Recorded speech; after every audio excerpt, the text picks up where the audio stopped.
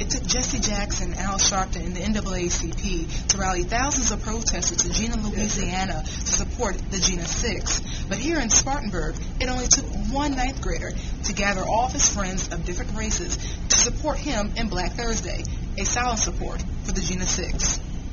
I didn't feel that it was right. I felt that it was my place to take a stand and, encourage my classmates and my friends and all others who wanted to support Jena 6, just to wear black today and be a part of the movement that we had at McCracken. Do you think it was successful today? Yes, ma'am, I do. I think we really got, a lot of minds thinking about the situation in Louisiana and, just all kind of things like that.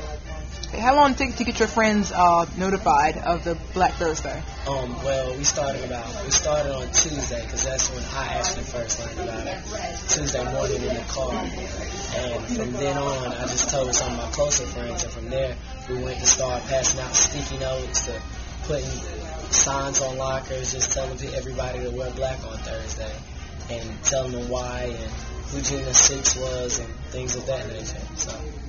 A lot of kids now have other things on their mind, streets, sports, girls in his case, but just to know that he wanted to know more about the situation and about just the world around him, I'm very proud of him. Because there are so many other things he could be thinking of, and for him to take this up under his belt, I thought, wow, and actually thought that if I had enough time, I would have made sure that he was there to participate, because I definitely think that this is something that's going to go down in history books.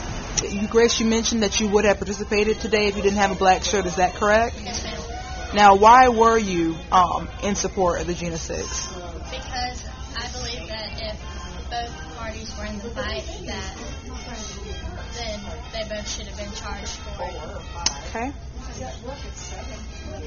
And why do you believe that, why do you support Jena 6? I support it because I believe if both races were involved in the act, then they should both be charged, because it's not fair to charge one race and not the other if they were both involved. I'm Jessica DeVault with the Herald Journal.